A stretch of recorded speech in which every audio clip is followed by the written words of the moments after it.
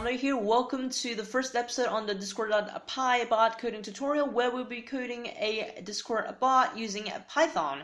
A quick update is that if you have seen my quick update video, you will know that I no longer do the Discord.js bot coding tutorial series and will be taken over by someone else, and I'll be starting the Discord.py tutorials and all the Python tutorials as well. So also a disclaimer is that if there's any of my code that resembles any other YouTubers, it's purely coincidental. I have not seen any Discord.py tutorials out there. I've been learning purely through this documentation and through the example codes that's been given here.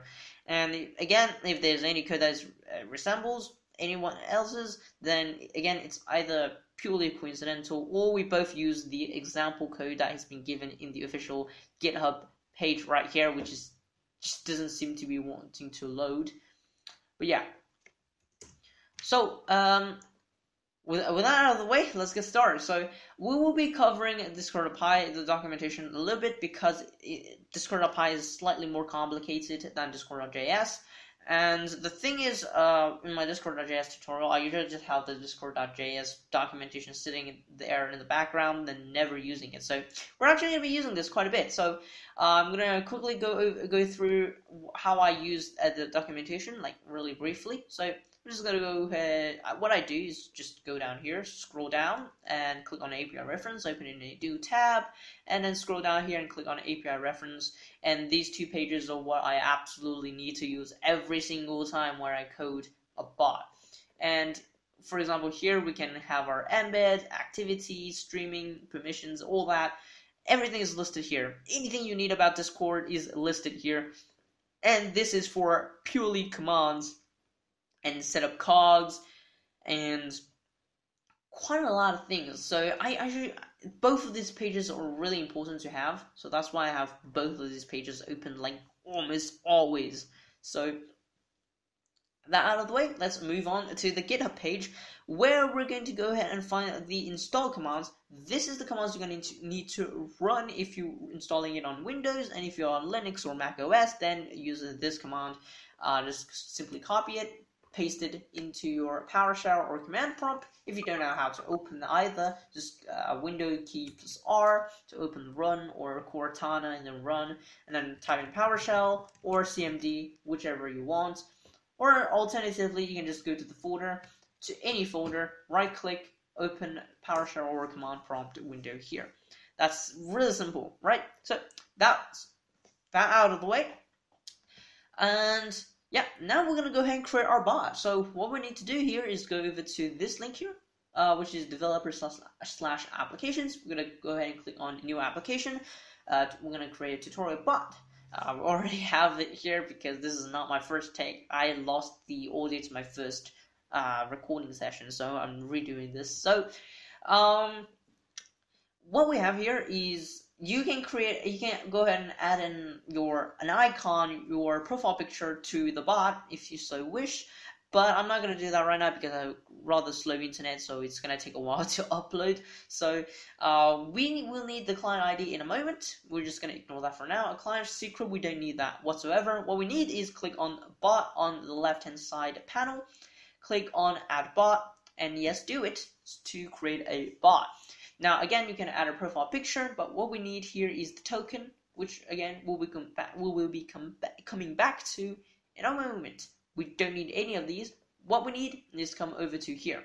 Now, the permissions integer here, you can just go ahead and click administrator and copy this and put this on 8, like right here. I already have some random numbers there. I'm not even sure what these numbers are for. I got this somewhere on a permission generator somewhere online. I forgot which, but if you go to the Discord.js tutorial, I'm pretty sure you'll find what the site is. Anyways, you can just go ahead and copy and paste this 8 here if you don't want to use this whatever number this is. But this is basically granting every single permissions there are. There you go. It's literally every single permissions there are, and it's just, I guess that's what all these numbers are. When you can just simply click on administrator and get the 8. But anyways, I'm just going to use this anyway. If you need this URL, it's in the description. What we will need is go back to general information here, copy this client ID, And as you can see, we have a client ID placeholder here. What we need to do is simply just replace it with your bot's client ID, and then just press enter, and you will be redirected to the authorization page. And you just click on select the server, select your testing server. You have to be an administrator.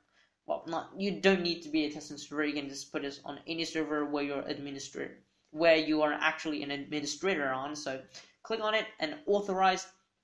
And make sure you're not a bot by clicking this, and there you go. It's been authorized. If we go here, we can see that a tutorial bot Python has been added to our Discord server. So let's get with the coding. Let's get started with the coding. So we have, as you can see, I've created a folder on my desktop called Python tutorials discord.py. Make sure you create. You don't have to be the exact same thing. But just make sure you create everything in a folder just for organization purposes. So now what we're going to do is we're going to create a file, and we're going to name this main.py. You can name this whatever you want, like index.py if you so wish. But anyways, what we need is import Discord, and we're also going to need to, from discord.ext, if I can actually spell, import commands. Now Discord is basically this here, right? So Discord is basically going to get everything that is here, including the client. But we're not going to be using the client because we're going to be using this, where we're going to be using a bot. Now, they are practically the same thing, but except that the bot here actually allows you to use Cogs, which is more useful. So here you will be basically doing discord.js things where you just have to use the message event and separate arguments and all that. I'm not a fan of doing that, so I'm just going to simply use the Cogs here, just way simpler, which is the discord.ext commands. So if we go back to our Sublime Text, again, by the way, I'm using temporarily Sublime Text. I will be switching over to either VSC or Atom or any other text editor later on, but right now VSC is really laggy for me, so that's why I'm using Sublime Text as a temporarily method solution right now. So I'm just going to use this. Anyways, once we have imported this, we just need to create our client now. And I'm going to be doing object-oriented, so pretty much everything is going to be in a class instead of simply bot commands.bot and then just do all that. So I'm pretty sure that's what most tutorials are anyways. What I'm going to do is I'm going to create a class called client, which is going to inherit the class of commands.bot.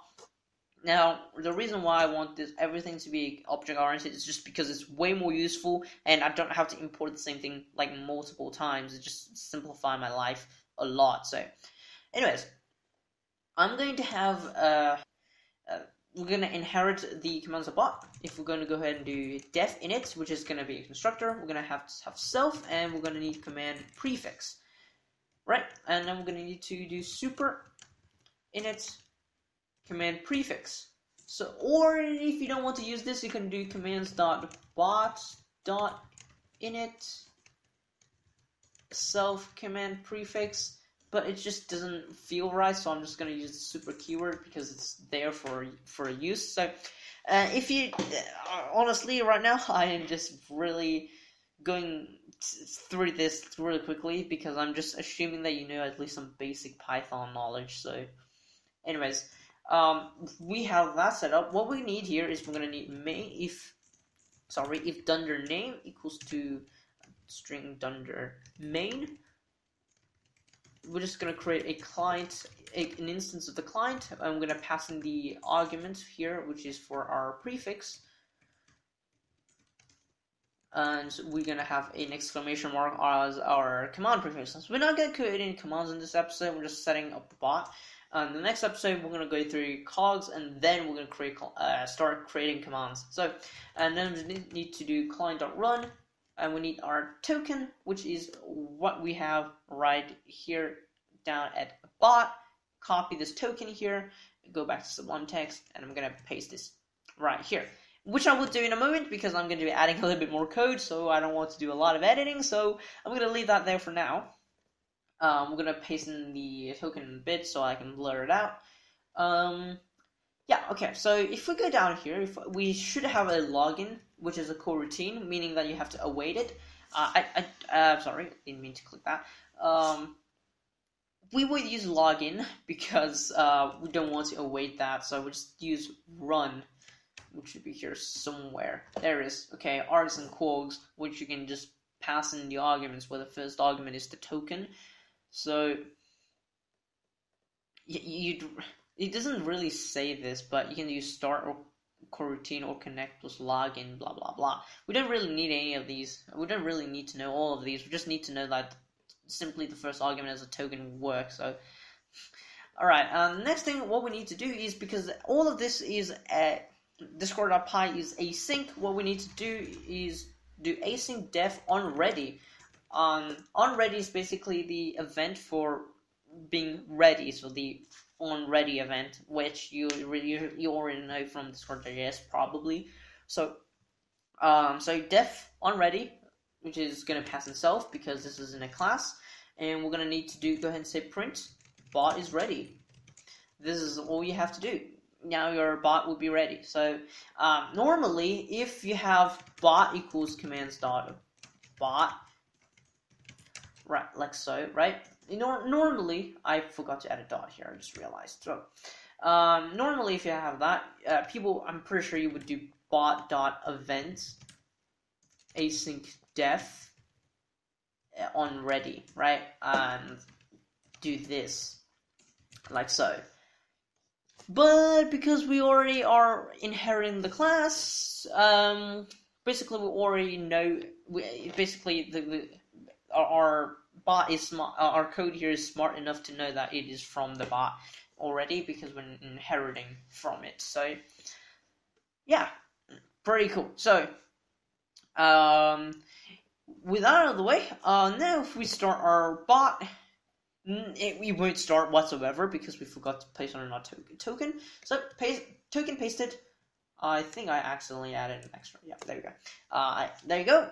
Paste it in our token. If we do, if we build it, we just run the code, and we should see in our console here, bot is ready. There you go. And if we go over to Discord, our bot is indeed turned online. So there you go. This is the first step to make your Discord.py bot. Yeah, anyways. So hope you guys enjoyed this first episode. If you did, make sure to drop a like and subscribe if you're new to the channel. It'll really help me out. And with that out of the way, thanks so much for watching, and I'll see you all in the next episode where we will be covering Cogs.